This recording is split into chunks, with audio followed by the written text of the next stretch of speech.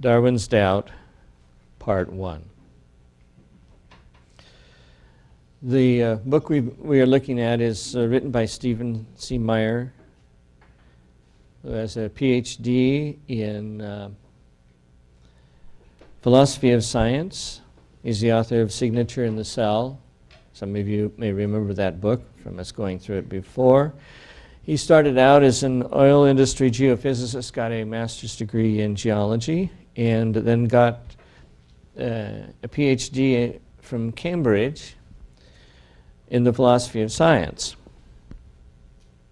And he's currently the director for the Center for Science and Culture at the Discovery Institute. And I'm just going to throw in a parenthetical that I'm observing. This book is actually a massive expansion of Meyer's article, The Origin of Biological Information and the Higher Taxonomic Categories in the Proceedings of the Biological Society of Washington. That was published in 2004, volume 117, number 2, pages 213 to 239. However, as some of you may know, that was retracted, so it doesn't really exist except on the internet. Why was it retracted? Oh, it was retracted because it depends on who you're listening to. The official reason is because there were irregularities. The fact of the matter is the irregularities are difficult to specify other than somebody who wasn't thoroughly convinced about evolution was the editor and therefore may have given it favored treatment.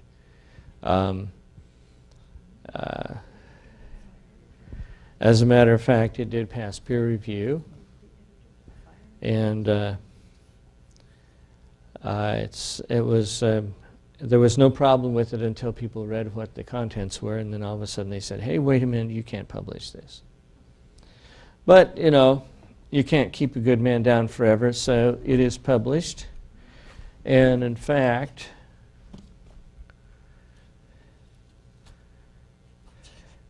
it's published by a fairly standard HarperCollins. Fairly standard publisher as well. And it made, for a while, the New York Times bestseller list, which is really pretty good for a nonfiction. I'm sorry? Yes, it does show you how many people are interested.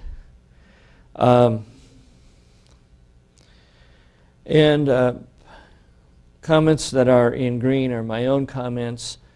Comments that are in white are quotations directly from the book. Again, we're going to give you kind of a quick view, mostly Reader's Digest, but give you a flavor of how he approaches things as much as possible. He starts out his prologue by giving a several paragraph observation that information has caused a revolution, not only in our own lives and how we, view things. Computers, most of us have cell phones that can pull down stuff from the internet right here. But also it's caused a revolution in how we view living organisms.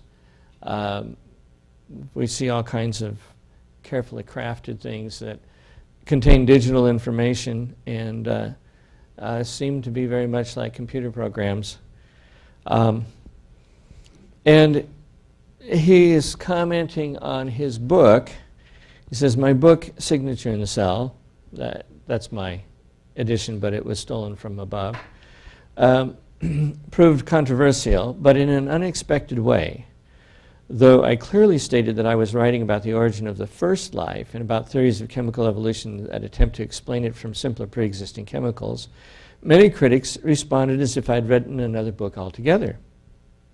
Indeed, few attempted to refute my book's actual thesis that intelligent design provides the best explanation for the origin of the information necessary to produce the first life. Instead, most criticized the book as if it had presented a critique of the standard neo-Darwinian theories of biological evolution. theories that attempted to account for the origin of new forms of life from simpler pre-existing forms of life, which of course was not what signature and cell was about at all. Thus, to refute my claim that no chemical evolutionary processes had demonstrated the power to explain the ultimate origin of information in the DNA or RNA necessary to produce life from simpler pre-existing chemicals in the first place, many critics cited processes at work in already living organisms. In particular, the process of natural selection acting on random mutations in already existing sections of information-rich DNA. In other words, these critics cited an undirected process that acts on pre-existent information-rich DNA to refute my argument about the failure of undirected rich material processes to produce, that I'm sure that must be information-rich material processes, to produce information in DNA in the first place. For example, the eminent evolutionary biologist Francisco Alaya attempted to refute signature by arguing that evidence from the DNA of humans and lower primates showed that the genomes of these organisms had arisen as a result of an unguided rather than intelligently designed process. Even though my book did not address the question of human evolution or attempt to explain the origin of the human genome, and even though the processes to which Ayala alluded clearly presupposed the existence of another information-rich genome in some hypothetical lower primate. Other discussions of the book cited the mammalian immune system as an example of the power of natural selection and mutation to generate new biological information, even though the mammalian immune system can only perform the marvels it does because its mammalian hosts are already alive, and even though the mammalian immune system depends on an elaborately pre-programmed form of adaptive capacity rich in genetic information, one that arose long after the origin of the first life. Another critic steadfastly maintained that, quote, Meyer's main argument, end quote, concerns, quote, the inability of random mutation and selection to add information to, and he puts in there, pre-existing DNA, end quote, and attempted to refute the book's presumed critique of the neo-Darwinian mechanism of biological evolution accordingly. In other words, evolution works, therefore the origin of life must have been natural as well.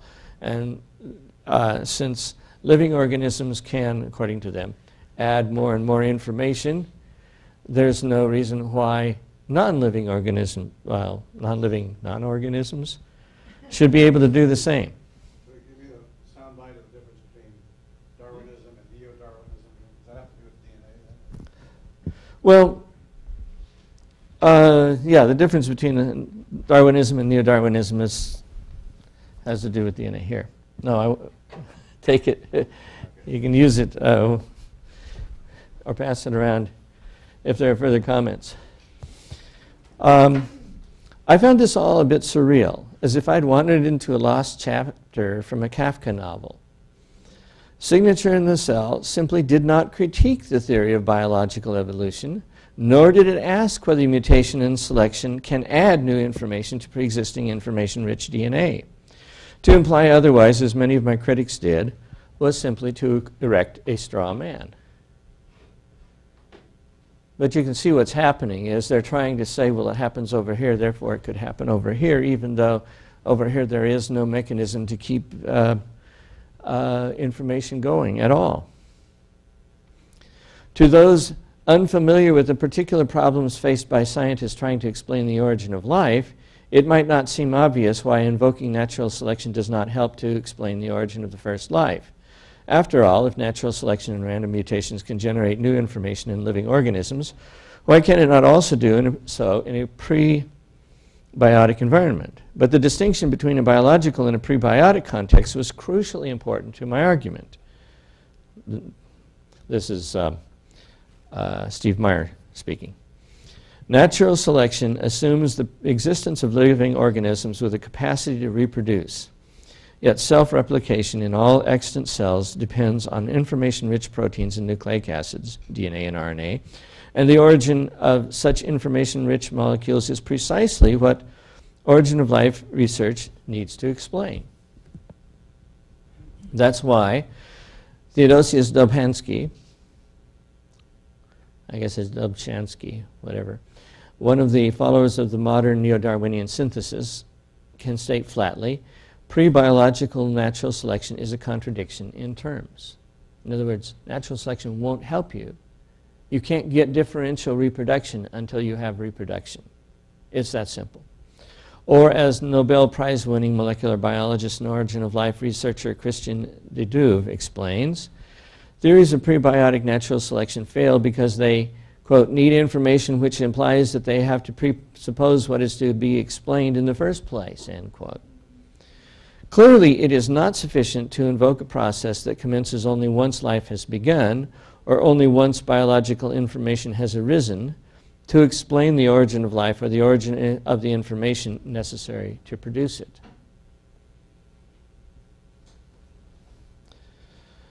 All this notwithstanding, I have long been aware of strong reasons for doubting that mutation and selection can add enough new information of the right kind to account for large-scale or macroevolutionary innovations, the various information revolutions that have occurred after the origin of life. For this reason, I have found it increasingly tedious to have to concede, if only for the sake of argument, the substance of claims I think likely to be false. And so the repeated proddings of my critics has paid off. Even though I did not write the book or make the argument that many of my critics critiqued in responding to Signature in the Cell, I have decided to write that book. And this is that book. Now, we're going to go on again. This is kind of Reader's Digest, and it's less Reader's Digest than some of the earlier ones that we've seen, or less complete, because it's a very large book.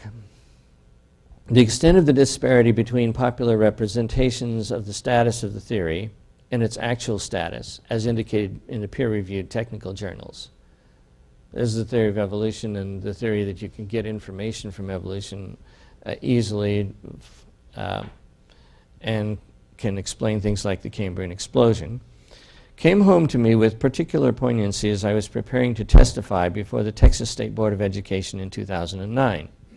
At the time, the board was considering the adoption of a provision in its science education standards that would encourage teachers to inform students of both the strengths and weaknesses of scientific theories. This provision had become a political hot potato after several groups asserted that teaching strengths and weaknesses were code words for biblical creationism or for removing the teaching of the theory of evolution from the curriculum. Nevertheless, after defenders of the provision insisted that it neither sanctioned teaching creationism nor censored evolutionary theory, opponents of the provision shifted their ground. They attacked the provision by insisting that there was no need to consider weaknesses in modern evolutionary theory because, as Eugenie Scott, spokeswoman for the National Center for Science Education, insisted in the Dallas Morning News, there are no weaknesses in the theory of evolution. Gulp. At the same time, I was preparing a binder of 100 peer-reviewed scientific articles in which biologists described significant problems with the theory. A binder later presented to the board during my testimony. So I knew unequivocally that Dr. Scott was misrepresenting the status of scientific opinion about the theory in the relevant scientific literature. I also know that knew that her attempts to prevent students from hearing about the significant problems with evolutionary theory would likely have made Charles Darwin himself uncomfortable. On the Origin of Species, Darwin openly acknowledged important weaknesses in his theory and professed his own doubts about key aspects of it.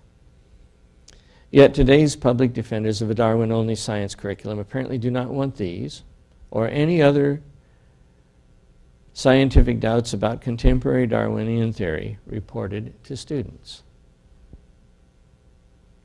This book addresses Darwin's most significant doubt and what has become of it. It examines an event during a remote period of geological history in which numerous animal forms appear to have arisen suddenly and without evolutionary precursors in the fossil record, a mysterious event commonly referred to as the Cambrian explosion. As he acknowledged in The Origin, Darwin viewed this event as a troubling anomaly, one that he hoped future fossil discoveries would eventually eliminate. The book is divided into three main parts. Part 1, The Mystery of the Missing Fossils. Part 2, How to Build an Animal. Part 3, After Darwin, What? And then after he's gotten through outlining those three, he introduces Louis Agassiz. How do you say that? Agassiz. And Charles Darwin. I guess my French is terrible. Well, it is Swiss, but I think it's French Swiss, isn't it? Yeah, you can take your pick. He ended up at Harvard. Yes, and we're going to discuss him in the next chapter, which is titled Darwin's Nemesis. When Charles Darwin had finished his famous book, he thought that he had explained every clue except one. The twin pillars of his theory were universal common ancestry and natural selection. And universal common ancestry, he doesn't actually have a drawing in his book. I think there's one very simple one, but this is Ernst Haeckel, who was, I think, a younger contemporary and fairly enthusiastic, as you can see. Made some detailed drawings about plants, protists, and animals, all coming from an original tree of life, which presumably were the protists to begin with. Agassiz read the book with deep interest, but in the end his verdict would disappoint its author. Agassiz concluded that the fossil record, particularly the record of the explosion of Cambrian animal life, posed an insuperable difficulty for Darwin's theory. And there's Agassiz on the left, and Charles Darwin.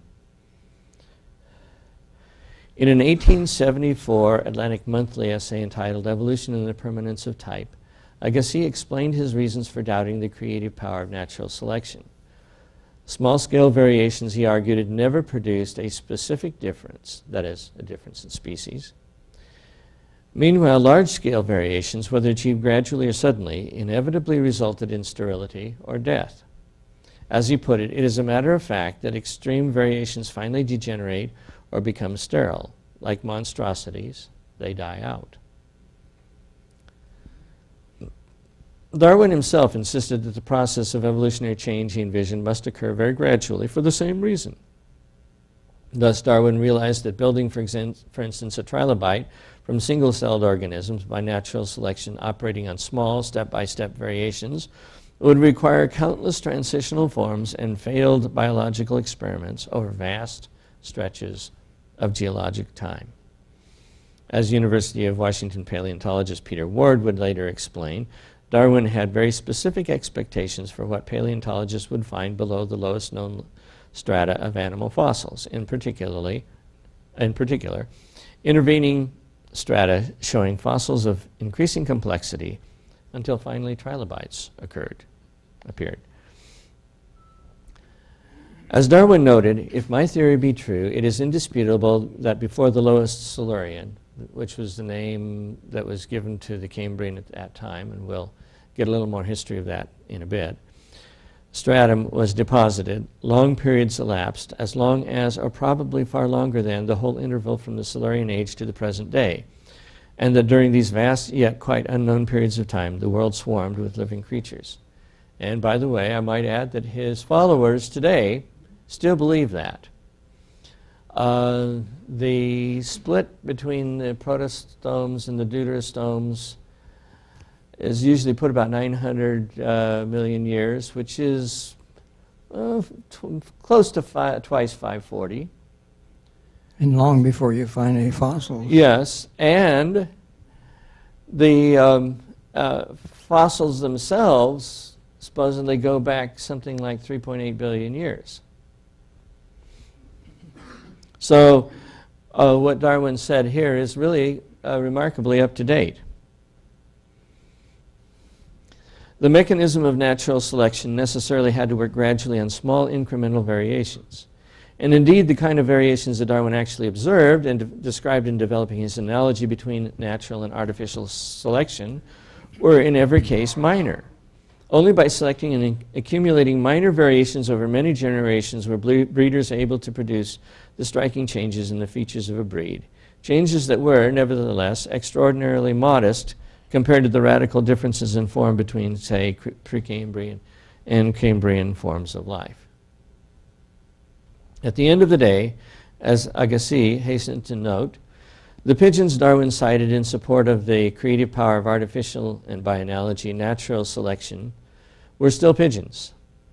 More significant changes to the form and anatomical structure of organisms would, by the logic of Darwin's mechanism, require untold millions of years, precisely what seemed unavailable in the case of the Cambrian explosion. If Darwin is right, Agassiz argued, then we should find not just one or a few missing links, but innumerable links shading almost imperceptibly from alleged ancestors to presumed descendants. Geologists, however, had found no such myriad of transitional forms leading to the Cambrian fauna. Instead, the stratigraphic column seemed to document the abrupt appearance of the earliest animals. Agassiz thought the evidence of abrupt appearance in the absence of ancestral forms in the Precambrian refuted Darwin's theory. Of these earlier forms, Agassiz asked, where are their fossilized remains? He insisted that Darwin's picture of the history of life contradicted what the animal forms buried in the rocky strata of our Earth tells us of their own introduction and succession upon the surface of the globe. Let us therefore hear them, for after all, their testimony is that of the eyewitness and the actor in the scene. And then he noticed that there's some other people that also disagreed. Darwin, for his part, responded with more than civility. Far from dismissing Agassiz, he conceded that his objection carried considerable force. Nor was Agassiz alone in presenting these concerns. Other leading naturalists thought the fossil evidence presented a significant obstacle to Darwin's theory. At the time, perhaps the best place to investigate the lowest known strata of fossils was Wales, and one of its leading experts was Roderick Impey Murchison, who named the earliest geologic period the Silurian, after an ancient Welsh tribe. 5 years before On the Origin of Species, he called attention to the sudden appearance of complex designs like the compound eyes of the first trilobites, creatures already thriving at the apparent dawn of animal life. For him, this discovery ruled out the idea that these creatures had evolved gradually from some primitive and relatively simple form. The earliest signs of living things, announcing as they do a high complexity of organization, entirely exclude the hypothesis of a transmutation from lower to higher grades of being. The other pioneering explorer of Wales' rich fossil record, Adam Sedgwick, also thought that Darwin had leaped beyond the evidence, as he told him in a letter in the fall of 1859. You have deserted, after a start, that's an artifact of copying, in that tram road of all solid physical truth, the true method of induction. Sedgwick might have in mind the same evidence the two men had studied together some 28 years before, when the Cambridge professor had brought Darwin along as his field assistant to explore in the upper Swansea Valley in northwestern Wales the very strata that seemed to testify so powerfully to the sudden appearance of animal life. It was these strata that Sedgwick named after a Latinized English term for the country of Wales, Cambria, a designation that eventually replaced Silurian as the name for the earliest strata of animal fossils. Actually, the Silurian is still there. It's just the upper Silurian is now named the Silurian, and then in between there's the Ordovician, and then there's the Cambrian, if I remember correctly. Right. So when you hear Darwin talking about the Silurian, he's actually talking about the lower Silurian, or to be precise, the Cambrian. The book then discusses other sudden appearances and disappearances. Those of you who are interested can read it. And then he talks about a solution unseen, which is not to say a solution that nobody can see, but that nobody can find a solution. Of course, Darwin was well aware of these problems. As he noted in The Origin, the abrupt manner in which whole groups of species suddenly appear in certain formations has been urged by several paleontologists. For instance, and I think that's an artifact of copying as well, for instance by Agassiz, Pictet, and Sedgwick, as a fatal objection to the belief in the transmutation of species.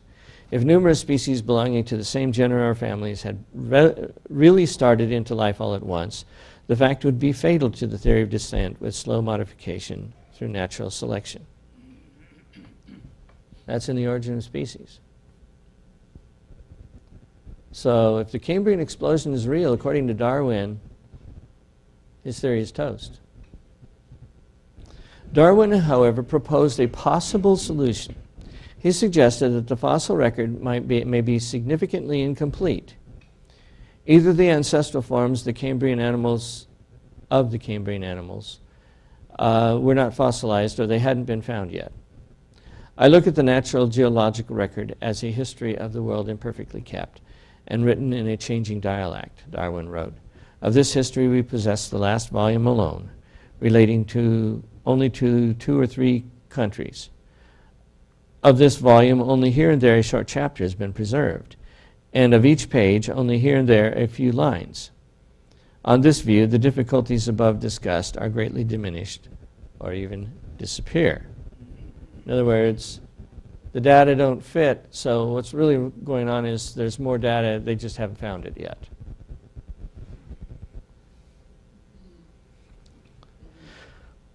Or perhaps it was never actually fossilized in the first place. Darwin himself was less than satisfied with this explanation. Agassiz, for his part, would have none of it. Both with Darwin and his followers, a great part of the argument is purely negative, he wrote. They throw off the responsibility of proof. However broken the geologic record may be, there is a complete sequence in many parts of it from which the character of the succession may be ascertained. On what basis did he make this claim? Since the most exquisitely delicate structures, as well as embryonic phases of growth of the most perishable nature, had been preserved from very early deposits, we have no right to infer the disappearance of types because their absence disproves some favorite theory, referring, of course, to Darwin. In other words, the evidence isn't there, and you're doing special pleading. Was Agassiz ignorant or fatally flawed, which are 2 ways of explaining why he got left in kind of a cultural backwater, because after a while the scientists all move along. Well, ignorant hardly fits. What a set of men you have at Harvard, Darwin told the American poet Henry Wadsworth Longfellow. Both our universities put together cannot furnish the like. Why, there's Agassiz. He counts for 3. Quite a compliment to somebody. It's really hard to maintain that he's ignorant. And there were arguments made, and if you want to read them, they're listed pretty well in the book, that Agassiz was an idealist and just simply couldn't handle empiricism.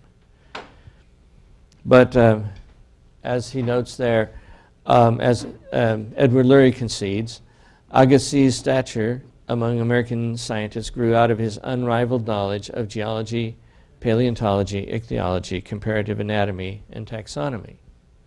In other words, no. He also appears to have gone to great lengths, literally and figuratively, to assess on the origin of species empirically, by going, that should be italicized, by going as far as to make a research voyage retracing Darwin's trip to the Galapagos Islands. He actually got in a boat and sailed over there. As he explained to German zoologist Karl Gegenbauer, He wanted to study the Darwinian theory free from all external influences and former prejudices. Doesn't sound like somebody who couldn't handle a new idea. The idea that religious or philosophical prejudice compromised Agassiz's scientific judgment raises other questions. As historian Neil Gillespie explains, Agassiz was second to no man in his opposition to sectarian religious interference with science. Moreover, Agassiz showed himself perfectly willing to accept natural mechanisms where before supernatural intervention had been the preferred explanation. Since he regarded as material forces and the laws of nature that described them as the products of an underlying design plan, he saw any creative work they did as deriving ultimately from a creator. So the creator uses natural law, big deal. For instance, he assumed that this was the case with the development of embryos. He attributed their natural evolution from zygote to adult as a natural phenomenon and considered this no threat to his belief in a creator. He also readily accepted the notion of a naturally evolving solar system. He thought a skillful cosmic architect could work through secondary natural causes every bit as effectively as through direct acts of agency. The marginalia in his copy of On the Origin of Species suggests that he had the same attitude concerning biological evolution. This is his copy of The Origin, which he had read before he felt that it was fatally flawed. What is the great difference, he wrote, between supposing that God makes variable species or that he makes laws by which species vary? And God could do it either way, and it didn't bother him. A third problem with the official portrait of Darwin's chief rival concerns Lurie's suggestion that Agassiz was a master of particulars, but not of generalizing from those particulars. Really sharp guy, but he just can't put it all together. The historical record suggests otherwise. For example, Agassiz was the man who ably generalized from a wide variety of particular clues in his work on the Ice Age, winning over the geological establishment by demonstrating how a range of facts were best explained by the action of retreating glaciers. You have Agassiz to thank for that theory. Here, a direct comparison between Darwin and Agassiz is possible. Each searched for an explanation of a curious geologic phenomenon in the Scottish Highlands, the parallel roads of Glenroy.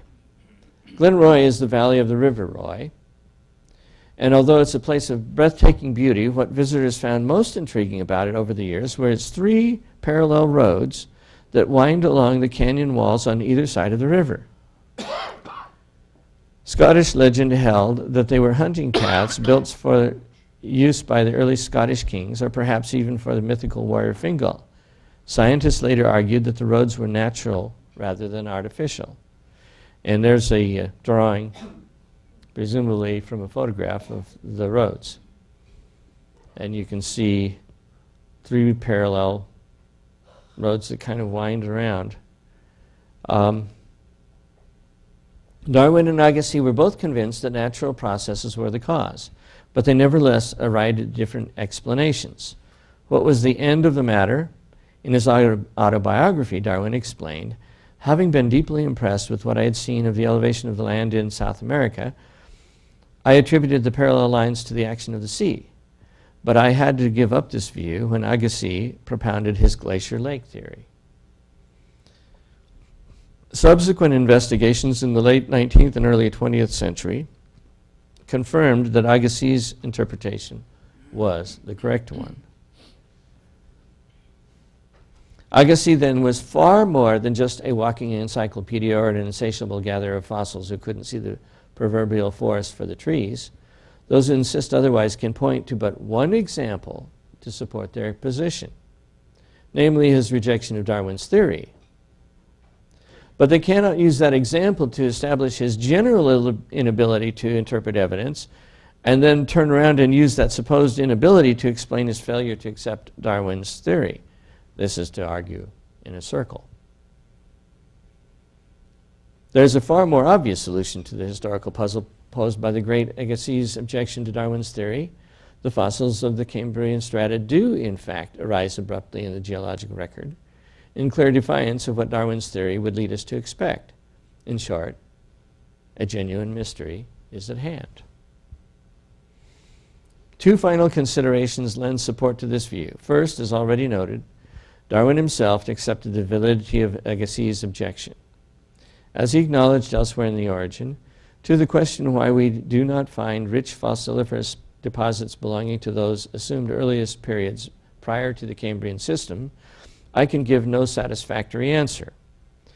The case at present must remain inexplicable and may be truly urged as a valid argument against the views here entertained. You might be right. Second, Darwin's attempt to account for the absence of the expected fossil ancestors of the Cambrian forms failed to address the full strength and subtlety of Agassiz's objection. As Agassiz explained, the problem with Darwin's theory was not just the general incompleteness of the fossil record or even a pervasive absence of ancestral forms of life in the fossil record. Rather, the problem, according to Agassiz, was the selective incompleteness of the fossil record.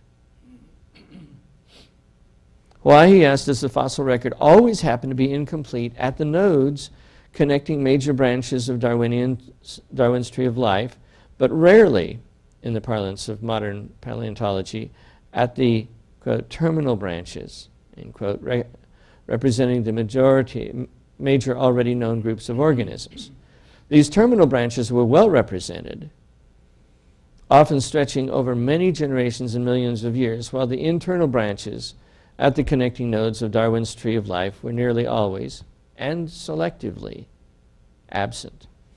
As Agassiz explained, Darwin's theory rests partly on the assumption that, in the succession of ages, just those transition types have dropped out of the geologic record which would have proved the Darwinian conclusions had these types been preserved. To Agassiz, it sounded like a just-so story, one that explains away the evidence of absence of evidence rather than genuinely explaining. Now, again, I'm summarizing some. Agassiz was left in a historical scientific backwater, and meanwhile, more evidence was produced on the Cambrian, and that's when we move on to our next comment. Now, I might ask just very quickly, where are we today? And I say it's still a problem today, and I call as my witness one Clinton Richard Dawkins. For example, this is in The Blind Watchmaker. The Cambrian strata of rocks, vintage about 600 million years, are the oldest ones in which we find most of the major invertebrate groups. And we find many of them already in an advanced state of evolution, the very first time they appear. It is as though they were just planted there without any evolutionary history. Needless to say, this appearance of sudden planting has delighted creationists. Now, there's a history behind this quote, and I'm going to give that to you now. In River Out of Eden, Dawkins says, the fossil record, like the spy camera and the murder story, is a bonus, something we had no right to expect as a matter of entitlement. And you can read the before that for context. There's already more than enough evidence to convict the butler without the spy camera, and the jury were about to deliver a guilty verdict before the spy camera was discovered. Similarly, there is more than enough evidence from the fact of evolution, for the fact of evolution in the comparative study of modern species, Chapter 10, and their geographical distribution, Chapter 9. We don't need fossils. For Dawkins, the fossils are really not even necessary for proof. The case for evolution is watertight, okay, without them. So it is paradoxical to use gaps in the fossil record as though they were evidence against evolution. We are, as I say, lucky to have fossils at all. What would be evidence against evolution, and very strong evidence at that, would be the discovery of even a single fossil in the wrong geological stratum. I've already made this point in Chapter 4. J.B.S. Haldane famously retorted when asked to name an observation that would disprove the theory of evolution: fossil rabbits in the Precambrian. Is it fossil rabbits or a fossil rabbit? It's not clear. But since it was an orally reported statement, we'll probably never know. No such rabbits, no authentically anachronistic fossils of any kinds have ever been found. You may recall our discussion from last week. All the fossils that we have, and they're very, very many indeed, occur without a single authenticated exception in the right temporal sequence. Yes, there are gaps where there are no fossils at all, but that is only to be expected. But not a single solitary fossil has ever been found before it could have evolved. Okay, that is a very telling fact, and there is no reason why we should expect it on the creationist theory.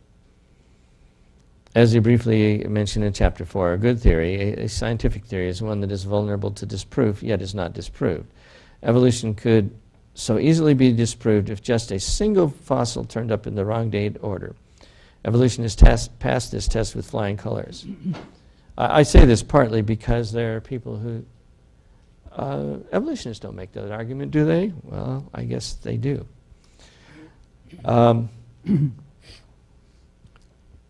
Skeptics of evolution, we have an overlap there, who wish to prove their case should be diligently scrabbling around in the rocks, desperately trying to find anachronistic fossils. Maybe they'll find one. Want to bet?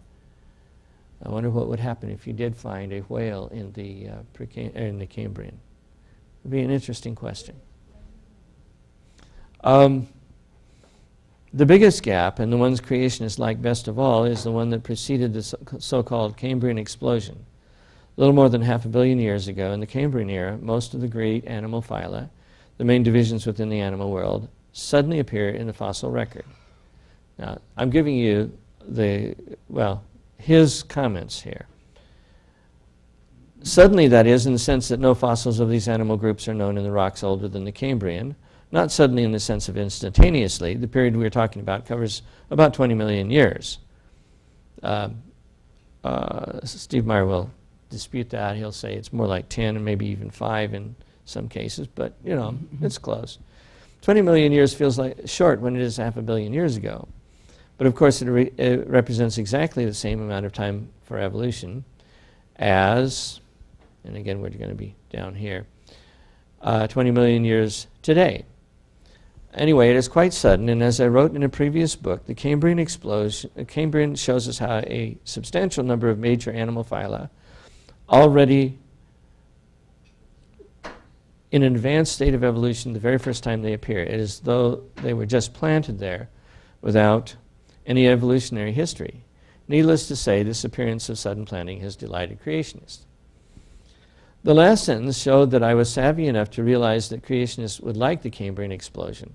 I was not, back in 1986, savvy enough to realize that they gleefully quote my lines back at me in their own favor over and over again, carefully omitting my careful words of explanation. On a whim, I just searched the World Wide Web for it as though they were just planted there without any evolutionary history. That's highlighted because that was a search that I did to try to find that particular quote, and obtained no fewer than 1,250 hits. As a crude control test of the hypothesis that the majority of these hits represent creationist quote minings, I tried searching as a comparison for the clause that immediately follows the above quotation in The Blind Watchmaker. Evolutionists of all stripes believe, however, that this really does represent a very large gap in the fossil record. I obtained a grand total of 63 hits, compared to the 1,250 hits for the previous sentence. The ratio of 1250 to 63 is 19.8. We might call this the ratio of the quote mining index. So he's upset because we quote him as an authority. Now, you can see that the next thing goes down to talk about flatworms and so forth, which is kind of sort of related, but is not directly related to this. So let's see the quote mining stuff. Well, let's keep going. Dawkins' comments were in a chapter talking about punctuated equilibrium, and where he is arguing that part of it's not new and the other part of it is wrong. The American paleontologists Neil Eldridge and Stephen Jay Gould, when they first proposed their theory of punctuated equilibria in 1972, made what has since been represented as a very different suggestion.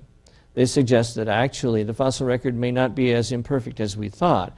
Maybe the gaps are a true reflection of what really happened, rather than being the annoying but inevitable consequences of an imperfect fossil record. Maybe they suggested evolution really did in some sense go in sudden bursts, punctuating long periods of stasis, where no evolutionary change took place in a given lineage. So this is the context of where he's coming from. Now he's going to try to destroy it. Before we come to the sort of sudden bursts that they had in mind, there are some conceivable meanings of sudden bursts that they most definitely did not have in mind. These must be cleared out of the way because they have been the subject of serious misunderstandings. Eldridge and Gould certainly would agree that some very important gaps really are due to imperfections in the fossil record, because this is his point one, and this is where he introduces very big gaps too. For example, the Cambrian strata of rocks, vintage about 600 million years, are the oldest ones in which we find most of the major invertebrate groups. And we find many of them already in an advanced state of evolution the very first time they appear. And here's the famous quote: "It is as though they were just planted there without any evolutionary history. Needless to say, this appearance of sudden planting has delighted creationists." Now, that's the paragraph. The next paragraph. And this is the part he wants you to see. So if they ever do a search for me, I guess I'll be one of those that report both. Evolutionists of all stripes believe, however, that this really does not represent a large gap in the fossil record, a gap that is simply due to the fact that for some reason very few fossils have lasted from periods before about 600 million years ago. Pardon me, this really does represent that gap. One good reason might be, now notice, what he's just got through saying is it looks like they were just planted there. And he's saying, no, the fossil record is incomplete here. Evolutionists simply don't believe that. One good reason might be that many of these animals had only soft parts to their bodies, no shells or bones to fossilize. If you're a creationist, you may think that this is special pleading. My point here is that, while we're talking about gaps of this magnitude, there's no difference whatever in the interpretations of punctuationists and gradualists. Both schools of thought despise so-called scientific creationists equally, and both agree that the major gaps are real and that they are true imperfections in the fossil record. Both schools of thought agree that the only alternative explanation of the sudden appearance of so many complex animal types in the Cambrian era is divine creation, and both would reject this alternative. So, if you're quoting that to say that it looks like they're just planted there,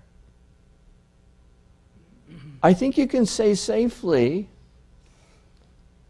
that you have correctly Dawkins' thought on it. And the fact that you don't go on to say that, well, evolutionists, of course, believe that the fossil record is incomplete. Evolutionists of every stripe, Dawkins' stripe, Gould's stripe, and in between and outside. Well, of course they don't. Otherwise, you couldn't be an evolutionist. But I failed to see how the quoting of the short paragraph, or that paragraph, makes it quote mining, because it seems like you're quoting exactly what he believes. But maybe you guys have different views on that, and I will turn the microphone over to you guys. I'll make a comment. Okay. First, might state, I think Meyer, he overlooked a point that he could have said. There's a vast difference between Gould and Eldridge's punctuate equilibrium and the gaps in the fossil record. And by this, I mean we do find intermediates throughout the fossil record and so on, and you, to a certain extent, and Gould and Eldridge wanted little changes, like Darwin wanted little changes, but we're talking about major differences between fossils. The challenge is that while you can find intermediates between certain fossil kinds, and you can interpret that as different created types and so on, depending on how closely they're related and whatnot, or degeneration, or actual evolution of a very simple type, such as resistance to antibiotics and so on. But where you'd expect the greatest number of fossils is between the phyla, and that's precisely where they don't find them. And this is where the challenge is really severe. Yeah, the further apart the organisms are in terms of body plan and so forth, the more intermediates you'd expect, which means the more intermediate fossils you'd expect. And yet, it's easier to find, let's say, things that could be considered interspecific. And it's real easy to find intersubspecific fossils.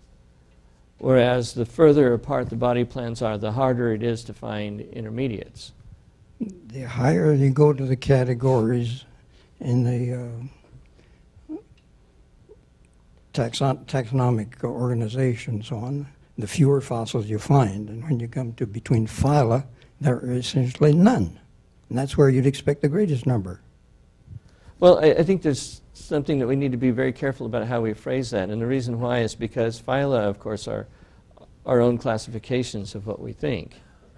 And that's why I use the phrase differences in body plan.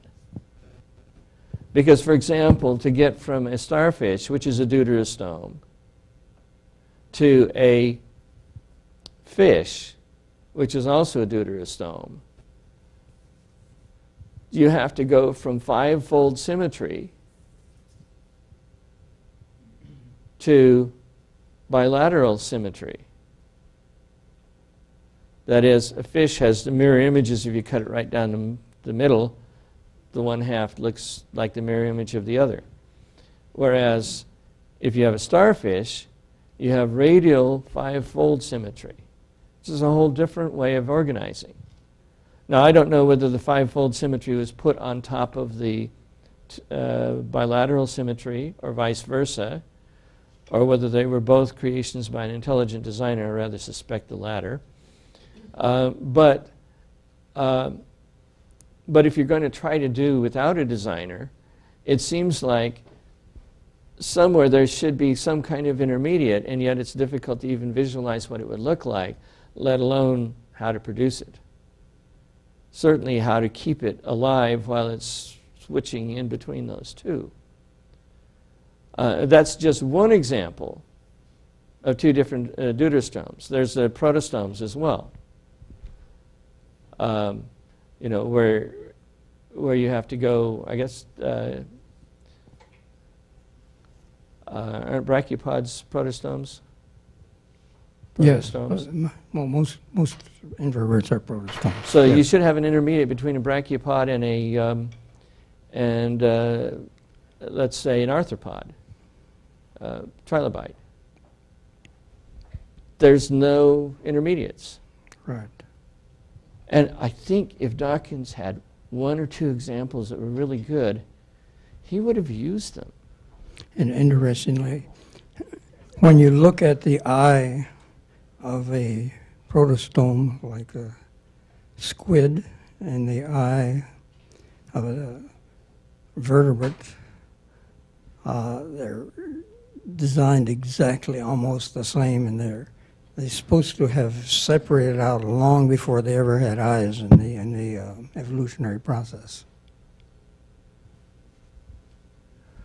Yes, I think that it's interesting. I believed from your remarks at first that this presentation would be primarily about the question of whether or not non-living material or matter could produce living organisms that contain the kind of information that is involved in the DNA.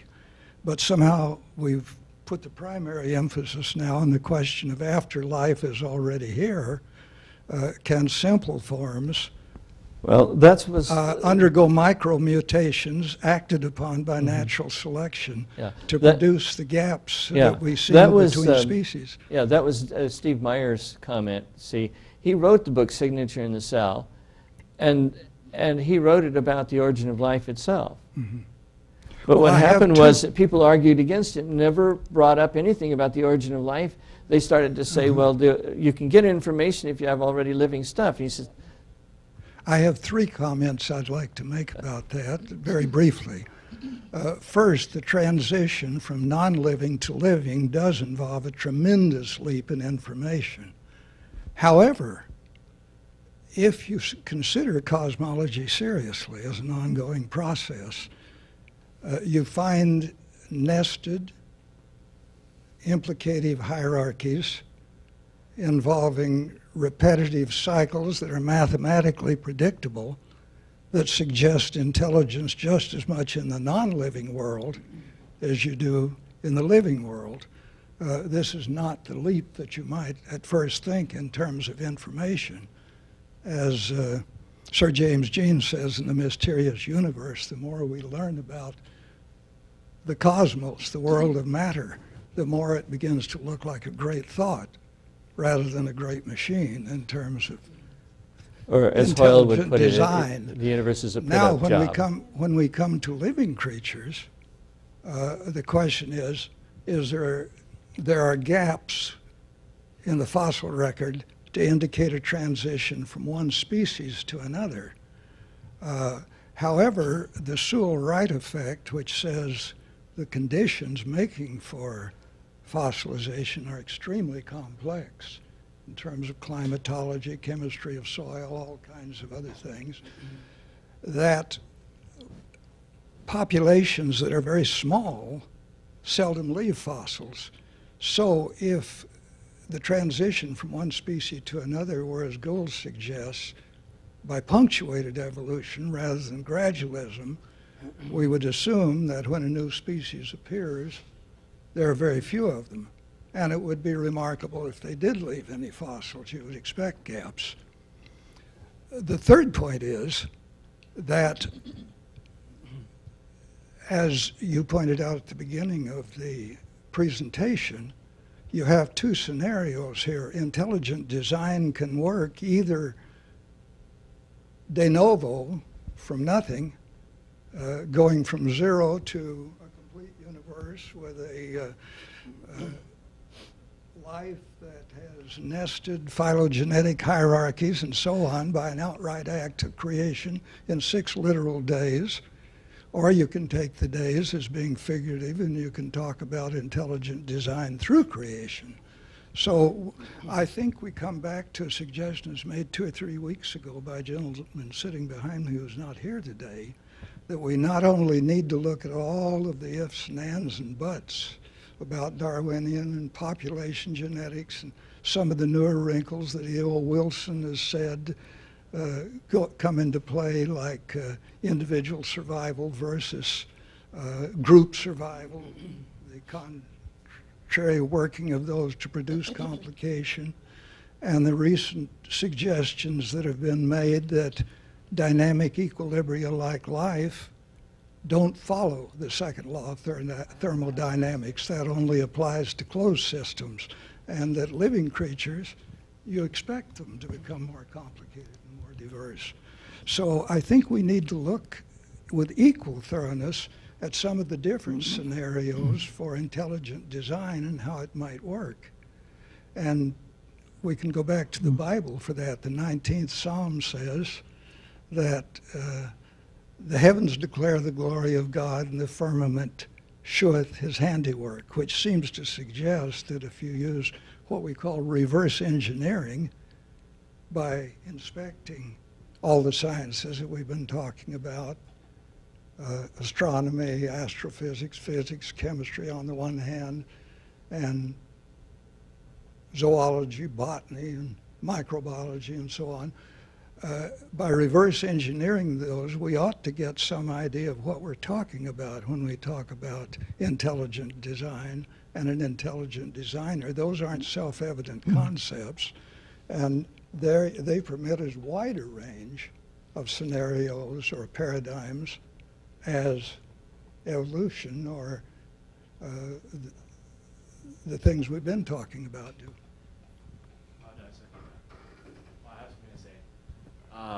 The creation of the world is depicted on the fossils, and nature speaks of those volumes. So as a tree dies away, it has evidence. As the fossils die away, there's evidence also. The gaps are the distinctions between evidence to evidence, and the abstraction of the mind is the same thing as evidence. So with that abstraction, the fossilization must be canceled. And with that evidence, the evidence is true.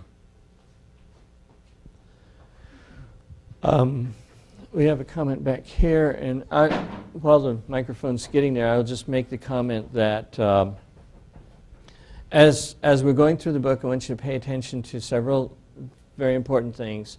Number one, how long of a period are we talking about? Inside estimate, outside estimate, most probable estimate. Number two, are there really intermediate forms? You'll see some claims for that. Number three, is the fossil record really incomplete? Or does it just simply not show what one theory requires, and so that theory is calling it incomplete?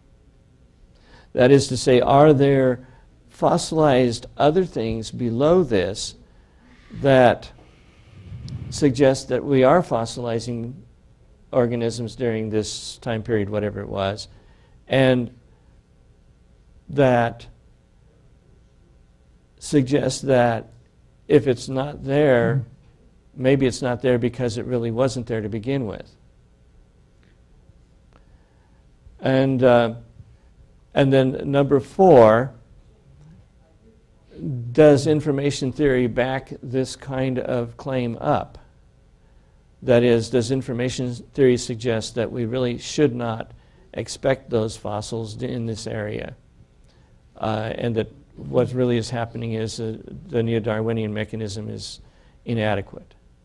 Go ahead, Leonard. There are a lot of things we could say, but I'll just make a couple of comments. A few years ago at the Geological Society of America annual meetings, there was a big discussion. They brought in some molecular biologists to talk about what is needed to evolve all these phyla. And there were also the paleontologists. The paleontologists know what fossils are there. And thus they try to figure out how you could evolve things that fast, because there's no fossils below it. The biologists, on the other hand, are insisting, because of things that are not from fossils, but just from knowing how genetics works, that you have to have below the Cambrian another 500 million years of evolution to produce these phyla. In other words, they're agreeing with Darwin in that one quote that we mentioned. Well, it's still up to date. Yeah, this is all still up to date. They know that to far as we know of what about genetics, you'd have to have this 500 million years of evolution. The paleontologists know there's no fossils. And there was an interesting discussion between the group, and no resolution could be found. So this very current conflict. Another comment, there's a paper that came out recently on somebody proposing a new theory for how life began. And to begin his paper, he describes how all of the ideas of the evolution of life so far don't work. Well, that's interesting information. But then he goes on to propose his own theory. There's some kind of a big atomic explosion, and this brings a lot of things together and produces life. Where's his data? Pardon? Where is his data? Where's he published in? I have it in my lab. I couldn't tell you right offhand. Maybe if you can bring that another week, it would be an interesting reference to have. I can supply that information. It appeared, I believe, in the last issue of Discovery, and the theory is advanced by Guth and Walensky. Guth at Stanford and Walensky at Tufts University. They're trying to argue that something can come from nothing, and that the Big Bang came from nothing, and that it produced all the elements that eventually evolved into life, and that you don't need intelligent design or anything like that to account for it. You know, it sounds to me an awful lot like a theory that Dawkins has derided many times, what he calls the poof theory. Yeah. I would, I'd make a comment about the fossil record, you know. Are there really gaps there, or we just haven't found them, is an issue. But, you know, we have found millions and millions of fossils. And these practically always fall into major categories. How much of a sample do you need to make your case? You can always say, hey, yeah, well, and it's true. The probability is there. But Possibility, anyway. yeah, possibility, I should say. Or the low probability is there. But after so many years of looking up and down that fossil record, and you find so many intermediates, you know there's a problem. And you find all kinds of, and they all generally always fall down in all these established groups that we have already. The vast number of intermediates we'd expect, and you went over this, I think, or Meyer went over it and so on, that of all these organisms trying to evolve, most of them failing, of course, because mutations are random and they're not designed to produce progress and so on. That fossil record should be loaded with intermediates trying to evolve from one type to the other. They aren't there. I think the case is fairly clear that there is a problem here for evolution. Well, like I say, Dawkins has not repented. He keeps repeating that saying. It's as if they were planted there. And he's trying to argue from that the fossil record must be incomplete. But of course, what he's arguing and the facts he's arguing from are two different things. And the facts he's arguing from is something that I don't think anybody really contests seriously unless they're in an argumentative mode.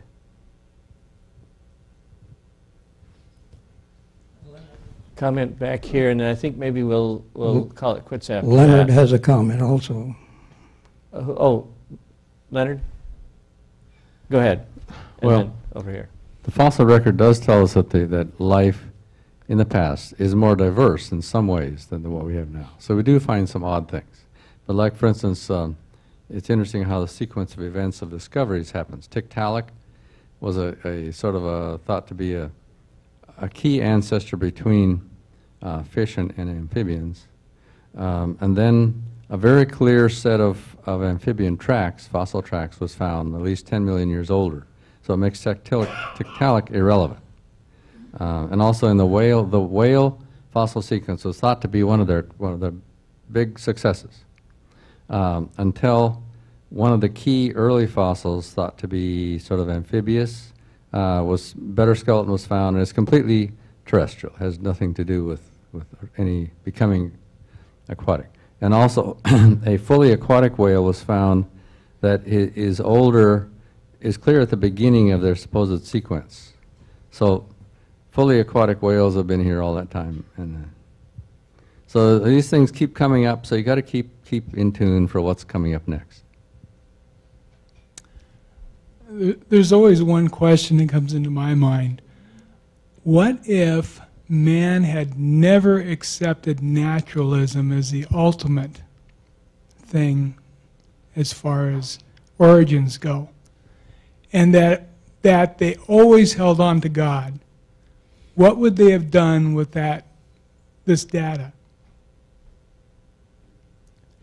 Well, I don't know that we can. That's a hypothetical that doesn't actually well, exist. no, it's not. But we it's can not, make an intelligent guess by saying that most creationists who do try to ignore or at least not use evolutionary theory as a major part of their reconstruction will say that the Cambrian probably represents the seafloor bottom at the time of the flood.